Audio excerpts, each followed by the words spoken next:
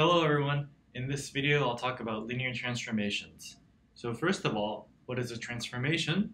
Well, it's a rule that assigns vectors to different vectors. The notation for a transformation is something like this: a transformation that takes an n vector into an m vector. For example, suppose we have some sort of transformation taking R2 to R3 given by something like this.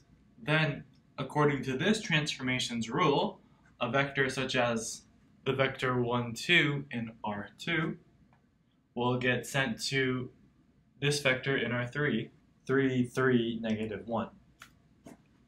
Here's another example of a transformation.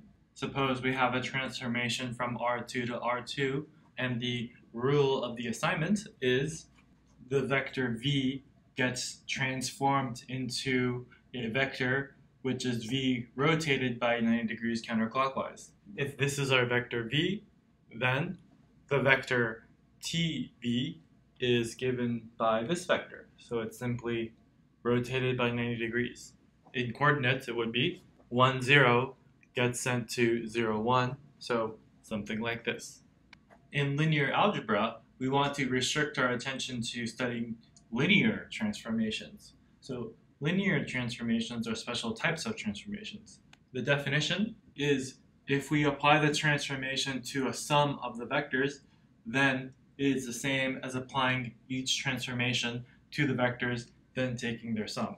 And another requirement for a transformation to be linear is that if we scale the vector before the transformation, then it's the same as scaling the vector after the transformation. Suppose we are given this transformation. Let's check if this is linear or not. In order to do so, we need to first have two vectors. Let u be the vector 1, 2, and v be the vector 3, 4. T of u plus v would be t of 4, 6, because we add the components of the vectors.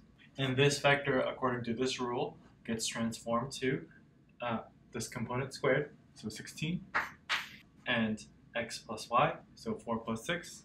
And we need to check if this is equal to t of u plus t of v. So we need to compute t of 1, 2 and t of 3, 4.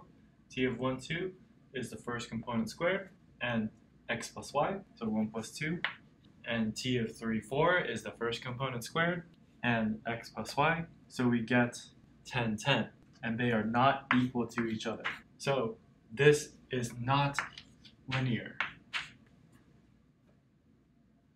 Now let's look at this example. Let's see if this is linear.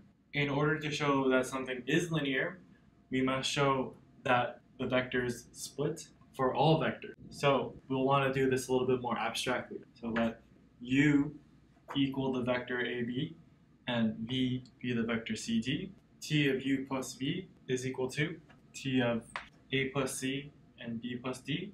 According to our assignment, the first component is the sum of these two, and the second component is given by their difference. Now let's check what t of u plus t of b is equal to.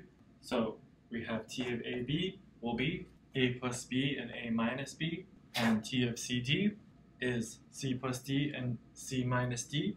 And so in fact they are equal. Next we need to check that scalar multiples can move outside of the transformation. So let's see be some scalar. We need to see where this vector will get transformed to. This will go to ca plus cb and ca minus cb. But since c is being multiplied to both components, we can factor it outside. But this is simply c times t of ab. And so it's linear with respect to scalar multiplication. So both properties hold, and so the transformation is linear. Now we do a very important example on linear transformation. So let A be an m by n matrix. That means m rows and n columns. And so these will be the columns of A. Let x be a vector in Rn. The entries will be x1 to xn. And we define a linear transformation T from Rn to Rm, so x transforms into the vector A times x. Now remember that multiplying a vector by a matrix is defined to be writing out the linear combination of the columns of the matrix A with the weight as the entries of your vector. And this is a vector in Rm because while there are n many columns, each of these columns will have m rows. And so this will have m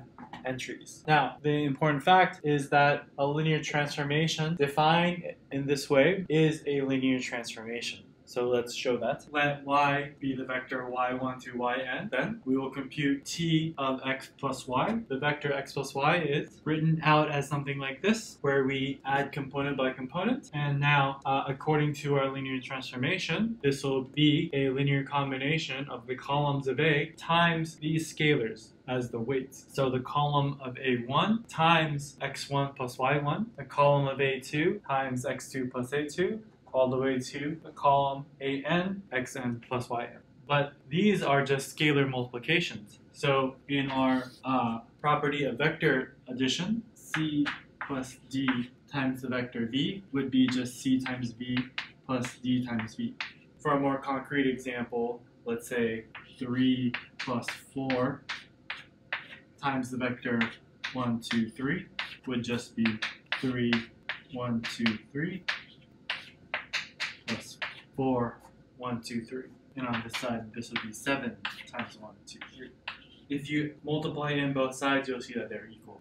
So using that property, we can further write this out. So we split each sum. But now we can collect all the weights with x1 and all the weights with y1 separately, so that we have the linear combination with weights x1 to xn and the linear combination with weights y1 to yn. But that is nothing more than just ax plus ay, which is just the transformation of x and t of y. So we have shown that t of x plus y splits as t of x plus t of y, and to show that scalars will also move outside the linear combination is not too difficult. It's a very similar procedure, and so this will be left as a good exercise. And so having these properties verifies that t is a linear transformation, that defining a transformation as the matrix multiplication with x vector is a linear transformation.